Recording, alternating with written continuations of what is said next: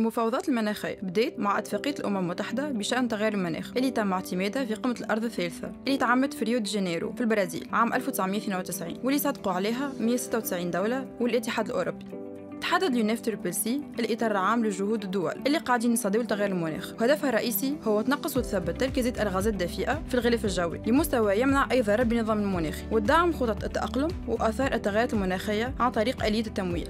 ومن وقتها الدول اللي صادقت على اتفاقية المناخ واللي نسميوهم الأطراف بداوا في المفاوضات المناخية باش يشوفوا كيفاه ينقصوا من آثار تغيرات مناخية على المستوى العالمي وباش يوحدوا الجهود لمكافحة الظاهرة هذه. هذا الكل يتم من خلال مؤتمر الأطراف أو ما يعرف بالكوب، اللي هو لقاء سنوي يتقابلوا فيه الدول المفاوضة كل مرة من عام 1995. الكوب هو هيئة اتخاذ القرارات وهو المسؤول عن مراقبة واستعراض الاتفاقية الإطارية حول تغير المناخ.